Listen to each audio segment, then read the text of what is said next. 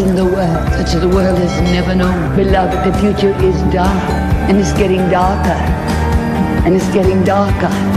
And the thing that we need most in our nation is not something that can be legislated. I don't care who our president would be. I don't care who the members of Congress might be. We put the blame on so many we'd like. What the world needs is something that Democrats can't give us and something Republicans can't. It's something that the billions and billions of dollars cannot buy. What our nation needs more than anything else in this hour is a fresh baptism of the love of God. That is the word.